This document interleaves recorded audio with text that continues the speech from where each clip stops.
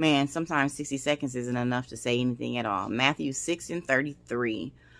Seek ye first the kingdom of God and his righteousness, and all shall be added unto you.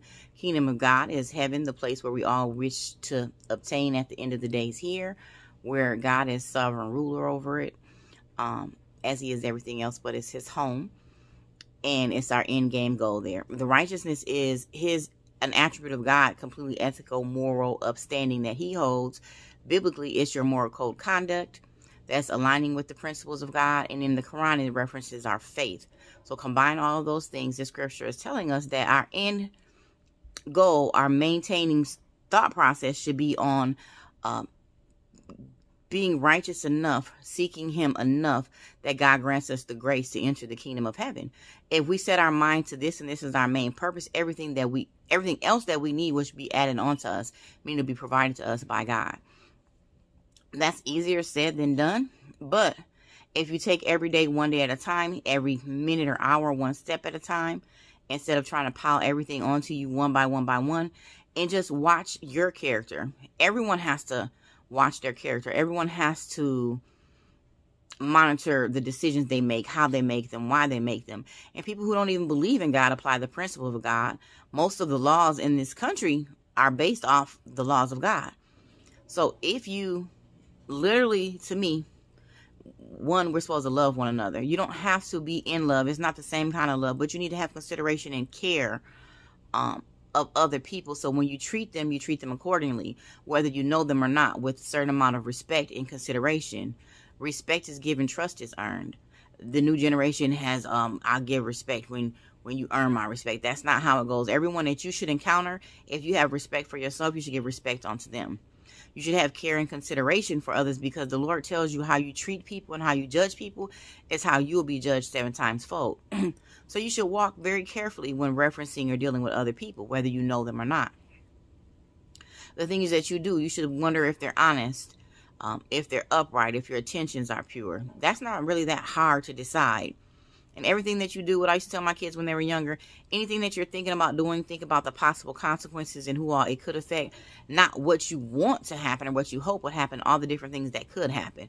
Once you weigh those out, and you should have a clearer picture of whether what you're deciding to do is right or wrong, and you'll be on the right path. Once you're able to do this in turn, then it won't be so difficult to build a pattern of this for your thinking. So each day, the small things that you do, if you slowly apply these patterns, these thoughts, this process, it'll take discipline at first, but then it'll become a habit. And it'll be a good habit, not a bad habit. And your mind will automatically click to these thoughts, to aligning with these principles before you do something.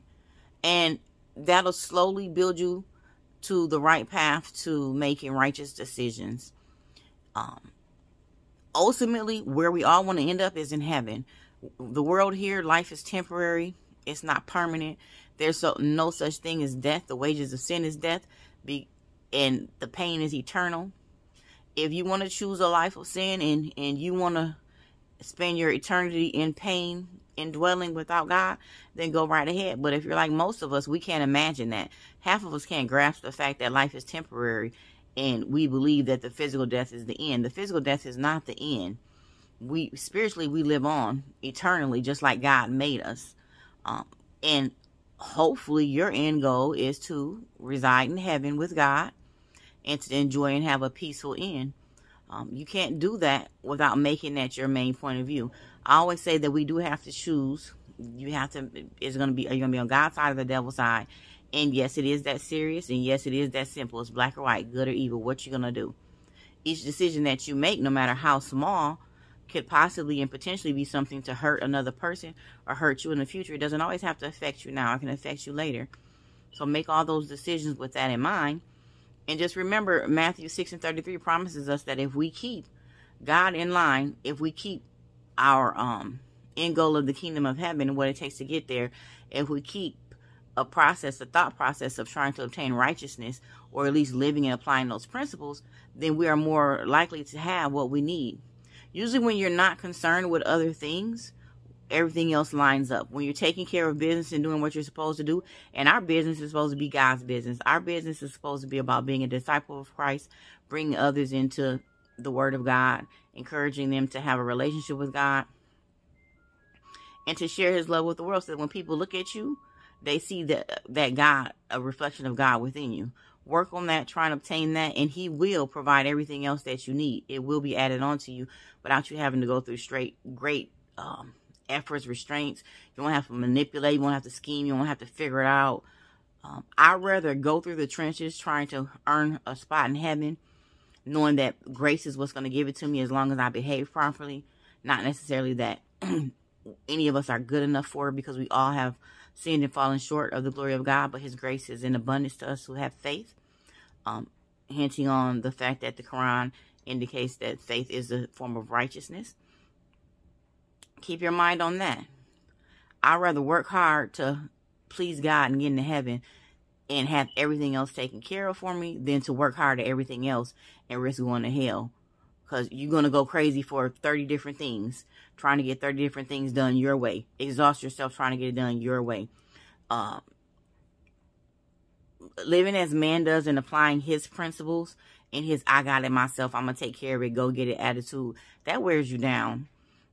I would rather spend my time worried about pleasing God and entering His kingdom, and if my choices are reflective of that, and let Him provide everything else I need, than to chase everything else I need and let getting into the kingdom of God and replicating His righteousness as a reflection than anything else.